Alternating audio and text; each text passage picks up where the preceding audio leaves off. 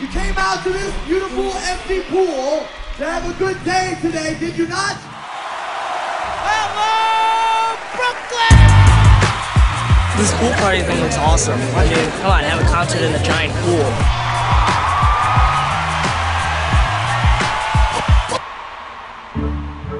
I've never seen a swimming pool so big. It's like the size of a football field. It was a landmark. People line up thousands at a time, first 4,000 and 10,000, until finally on July 31st, 1936, McCarran Park Pool opened and 75,000 people showed up. It was a hub for connecting most of the communities. Then the pool closed. No notice, no information, and that was the end.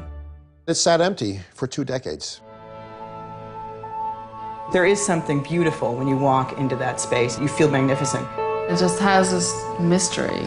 I just remember wondering, what did happen here? Why is this pool so big and why is there no water here?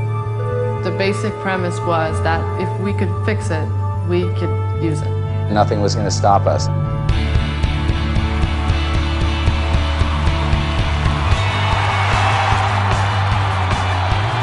I think there was a certain inevitability to McCarran becoming a music venue because it coincided with the rise of the music scene in Brooklyn. So many bands were here, so many bands started here. There's really nothing cooler than playing here. They're some of the best, most fun New York shows we've played ever. It had a mythical kind of, intriguing kind of quality, like really bands have been playing in a place that used to be a public pool. Wow. It's really an experience as opposed to just a show. To me, the history of the pool is the history of New York City.